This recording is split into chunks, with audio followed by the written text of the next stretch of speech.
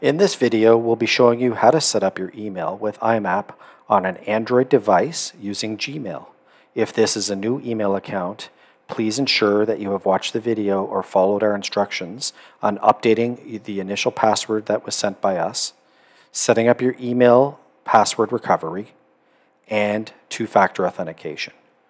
We're going to be using an Android 11 device to demonstrate. So first, open up your Gmail app on your phone.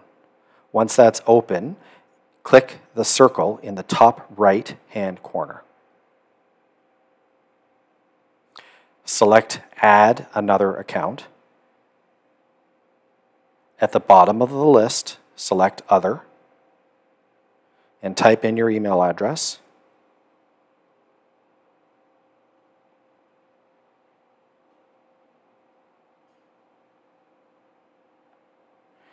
Make sure that you've spelled it correctly and select Next.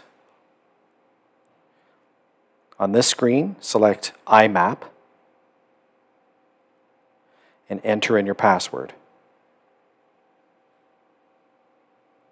Select Next. On the incoming server settings, all you need to change is the server needs to be mail.remwebsolutions.com. Hit Next.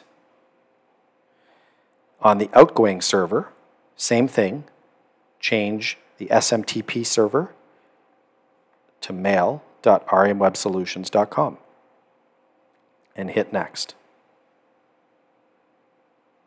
On this screen, you can change any settings that you require, such as the sync frequency for your email, and hit Next.